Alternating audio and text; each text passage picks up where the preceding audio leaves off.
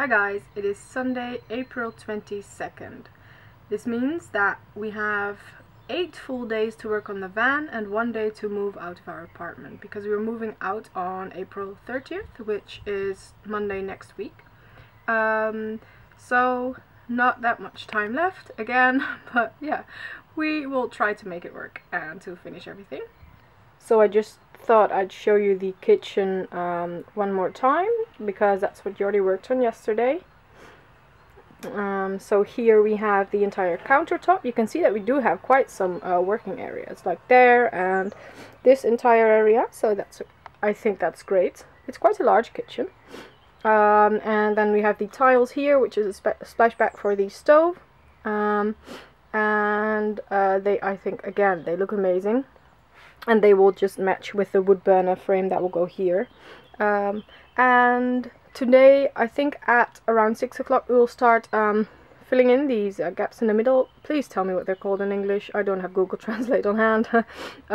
So that's what we'll be doing tonight. But I thought I'd show you what the plan is for the kitchen here, but also what Jordi will be doing today over in that corner. So as you can see, the countertop just overlaps with the frame a little bit, and that's because we will have a wardrobe running up until that white line there, but we will have some small cabinets here that will hold our dried herbs and spices, so that's what will go here, and we thought that it would look great to have that countertop running into the ledge there. Then we'll obviously have a sink here with a tap or faucet, so that will run up from out that water tank, and then we'll have wastewater running up into that, running down into that water tank. This will be our 4-burner stove, so that will be quite large, but we have never had a 4-burner stove ourselves. We always had 2 induction cook plates, so this is just something that we wanted. It was either an oven or for a burner stove, so that's what we went for. And yeah, I think it would not have been an option to have an oven and to have a sleek edge here in the corner, because the fridge also runs up to here, so I have no idea where that would have gone. So yeah, and here we will have a regular size fridge, which is the Dometic CRX 110, which also has a good freezer compartment, which is great for the dogs again because they eat raw.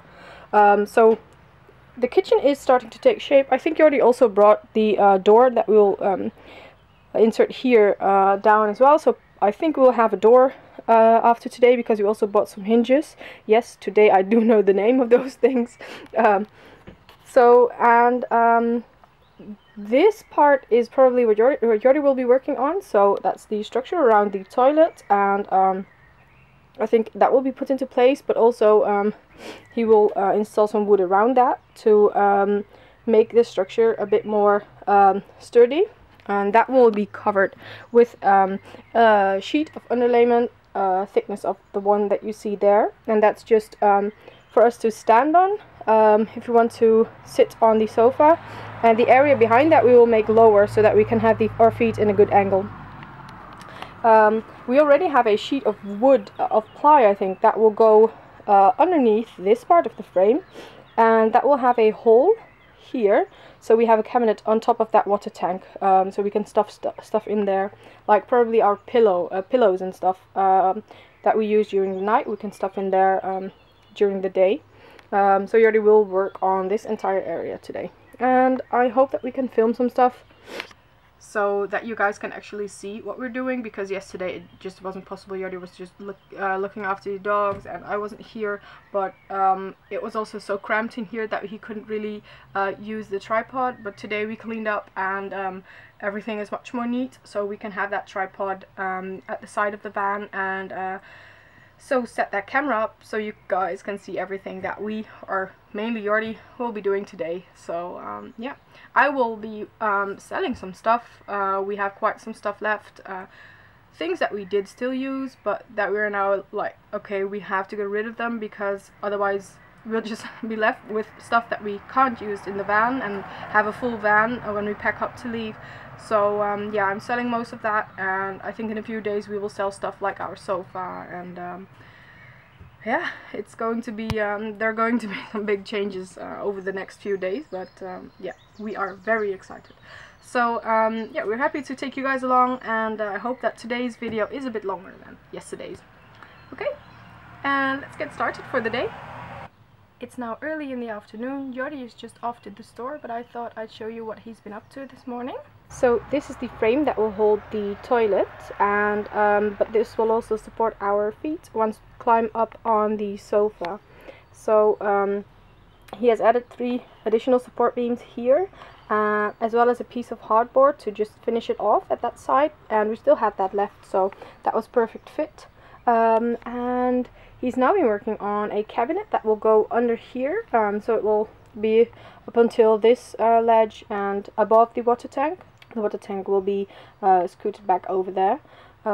So he has cut quite a few pieces for there, and also some pieces, these 2, which will go up over here, so that they create both a piece for us to stand on as well as a shelf for the cabinet here. So that's what he's been working on, and it's taken quite a while because it's quite difficult to fit everything in such a curvy and yeah, wonky van basically, but it's going well. And Mojo is here as well. She's joined Jordi for the entire day already. Venus was here as well during lunch, but she still spends some time in a crate after she's had food, so that's why she's not here all the time. But Mojo is really enjoying the nice weather. She's in the shade, but it's super hot, so it's better for her not to be in the sun. But she really enjoys this. Come on. Come on, come on. Come on.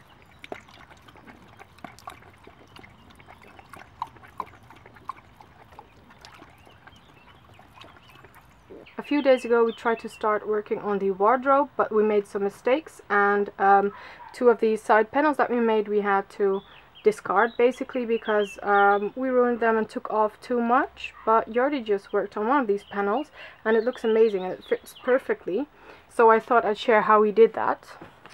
He basically took this piece of underlayment and put it straight up to that wall, and that was without this structure because obviously that sheet of wood would never have fitted. And then he measured the distance from the wall to the panel at very short increments. So we had all of these measurements written down on this panel, and then he made lines at that distance and then drew along that line, and yeah, then he cut, and it really fits perfectly. So that's definitely something we would recommend to do if you don't want to make a template, because that can be very difficult and time consuming as well. So yeah, it looks good. It is quite difficult to explain how we measured that exactly, so tomorrow we are making another wall that will divide the wardrobe again. So that we will show exactly, so how we measure and draw a line and then cut the piece to size. So what I just said probably doesn't make sense or doesn't really help you out at all, so tomorrow's video will probably show that. So here is about to fit the area surrounding the toilet and going to fix that into place, as well as that wall there that will not be painted indoors. We will all do that in the van because it's way too difficult to keep building if you have to paint something a few layers because coats, because that will be done indoors and then you miss that wood for 2 days. So yeah, it's just going to be painted indoors here. But yeah, so that here will be in the area on which we'll rest our feet, and that here will be a cupboard or so some extra space that we can access once the bed is in the sofa position. It's now 6:30, and an hour ago we packed up the van because it was supposed to start raining and supposed to have thunder, but it didn't. So we packed up the entire van, went inside, and then saw that it wasn't raining at all. But it's supposed to start raining any second now. No idea when it's going to start, but it means that we can't continue working outdoors. But Jordi has made quite some progress on the wardrobe and on the area around the toilet, and I think that tomorrow we might be able to finish most of that area. So that will be the entire wardrobe and the area around the toilet. So that should be fun. And we will show you how we measured that wall in the wardrobe, because I know that for many people that's a very difficult part to work on, and I think this was a little bit tedious but quite an easy way to measure it out. So yeah, we hope to show that in detail tomorrow. But other than that, that was it for today, and thanks for watching again, and see you again tomorrow.